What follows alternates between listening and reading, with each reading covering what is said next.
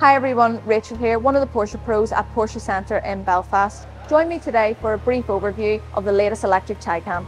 Rather than me telling you about it here inside, let's take it out on the road.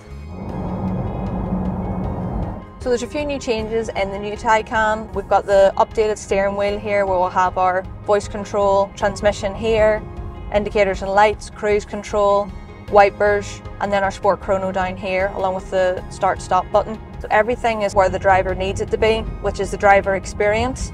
So this being the turbo saloon, it feels very agile, it feels very responsive with the steering wheel. Suspension is lovely and smooth. When we do change the drive mode, if I put it into Sport Plus, you can see here that it puts the chassis into Sport Plus and it will lower the level by 10mm as well, just to give it that more of a sporty driving feel. Previous model Taycans where you had the Sport Chrono, it would have been called the Sport Response button in the middle. It's now been renamed to Push to Pass, so if you need to overtake someone with a bit of extra speed, it'll give you that. And the perfect addition for any road trip for the music lovers, Burmeister sound system.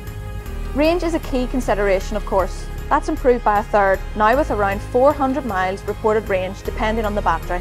Even in real-world conditions, it caters for most needs. As with all Porsche models, the Taycan is fully customisable, while the standard specification has also been increased, providing more luxury and comfort. If you'd like to experience the Taycan for yourself, please contact us at Porsche Centre Belfast.